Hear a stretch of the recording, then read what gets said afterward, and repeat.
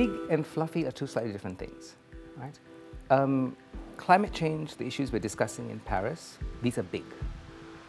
There's a danger sometimes in discussing them that because they're so big and dealing with them is such a multidimensional issue, that you could end up getting caught simply in fluffy, haggling over language.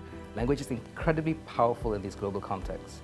But if you want to actually translate these into things that people on the ground can understand and take action on, you've got to get below the big and fluffy into the specific and tangible.